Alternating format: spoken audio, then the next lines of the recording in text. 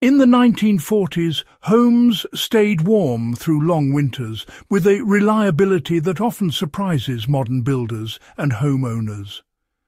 This was not because fuel was cheaper or winters were milder, but because heating systems were designed around physics rather than electronics.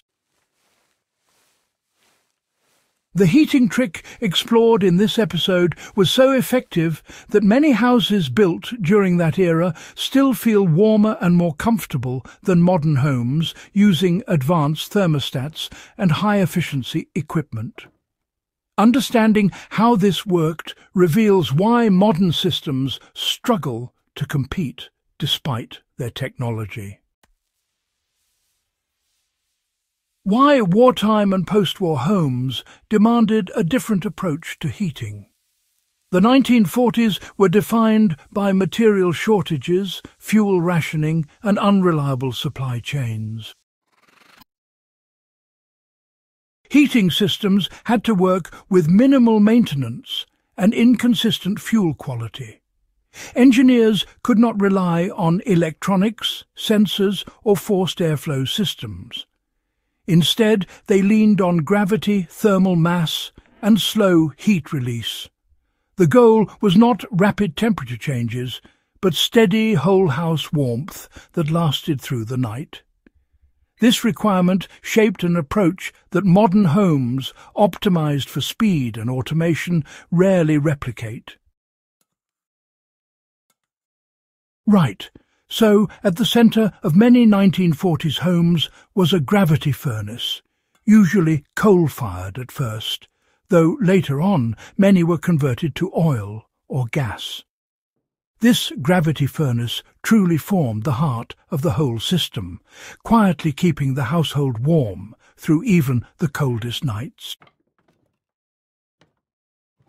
Now, unlike the modern forced air furnaces we're used to today, these older systems didn't use any sort of blower at all.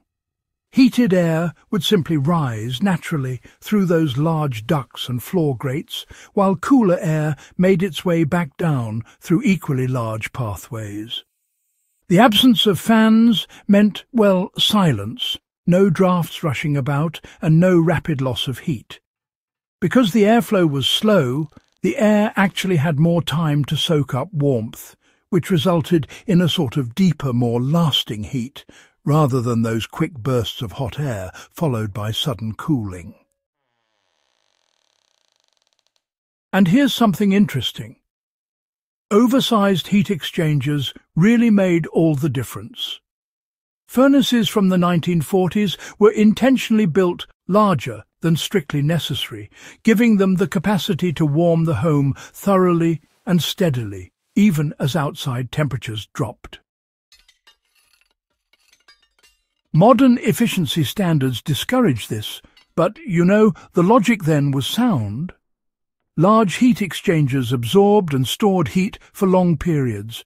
Even after the fire died down, the furnace body continued radiating warmth.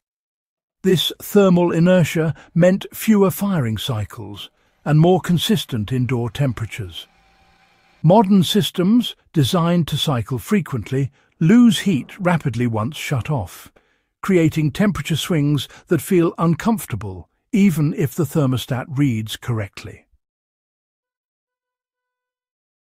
How thermal mass turned houses into heat batteries.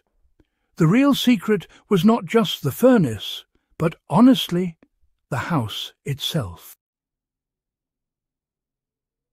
Plaster walls, masonry chimneys, thick wood framing and dense floors absorbed heat throughout the day. Once warmed, these materials released heat slowly over many hours. This transformed the entire structure into a thermal reservoir. Modern drywall and lightweight construction lack this capacity, forcing heating systems to work constantly to maintain comfort. In a 1940s home, the building itself did much of the work. Radiant warmth really mattered more than just the air temperature itself. Folks back in the 1940s well, they experienced warmth in a different way altogether. Radiant heat coming from warm walls, floors and ceilings actually reduced the amount of heat lost from the body. So, even when the air temperature was on the lower side, rooms still felt comfortable and cosy. These days, most modern systems focus on heating the air, not the surfaces. The thing is, warm air rises and escapes, while those cold walls just keep drawing heat out from the people inside. It's a bit ironic, really, because it means we're often less comfortable, even though the air might technically be warmer. Now, here's something you might not have thought about. Chimneys weren't just for exhaust. Back in the 1940s, those big masonry chimneys were actually part of the heating system. They acted as vertical heat stores. As the exhaust gases passed through, the masonry would soak up the heat and then radiate it back into the living spaces for hours on end. That's why you often see chimneys running right through the centre of older houses. These days, modern metal flues just vent the heat outdoors as quickly as possible, which honestly sacrifices a really valuable source of passive warmth.